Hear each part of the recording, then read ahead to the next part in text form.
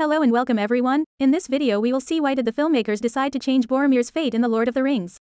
Thank you for clicking on this video. It is presented to you by Question Answer. I thank Brian Overland, Laurel Callahan, Jessica Volschlager and Dustin Nguyen for answering this question. We'll start with Brian Overland's first answer. Boromir dies at the same point in the story, in essentially the same way, after the same series of incidents, trying to take the ring from Frodo and then redeeming himself, that occurs in The Fellowship of the Ring by Tolkien. In fact, the portrayal of Boromir is on the whole faithful to his depiction in the book. The bottom line is, he was basically a good man who had an understandable, and common, human weakness. He desperately wanted power in order to try to do good with it, to save his people.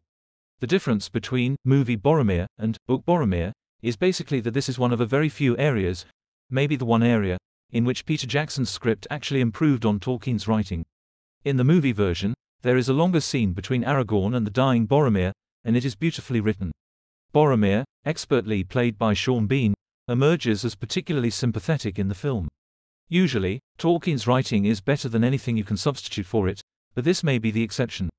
In contrast, I wish The Rings of Power has stuck more closely to what Tolkien wrote.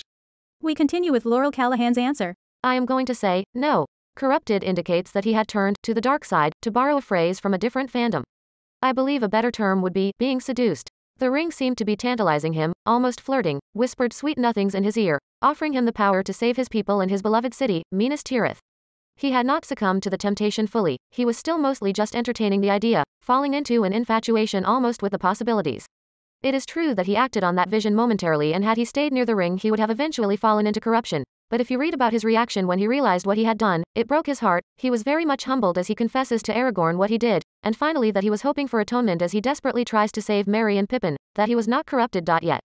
He had been seduced but had not truly sinned. We can continue with Jessica Volschlager's answer. The city of Osgiliath had been abandoned for hundreds of years. It had originally been the capital city of Gondor, and Minas Ithil, which became Minas Morgul, and Minas Anna, which became Minas Tirith, were military outposts meant to defend Osgiliath.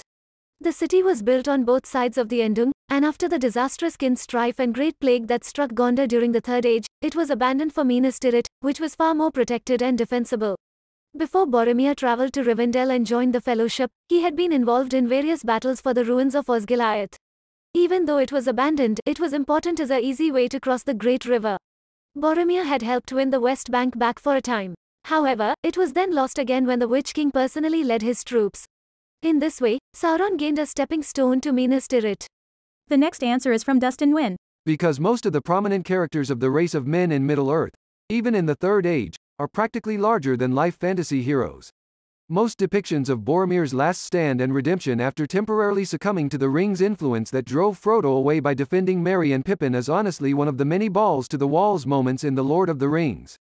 The man slaughters orcs, gets shot up by numerous arrows while being surrounded by more orcs, and Boromir straight up kept murdering as many as he can. That by the time Aragorn found him, he was dying while surrounded by the pile of corpses that were his enemies. Again, none of these guys can really be considered average humans. Like damn, these guys may be mortal but they're absurdly tough in a fight. This is the end of the video. I hope you have more answers. If this answer helps you, please help us too by leaving a like and subscribing to this channel.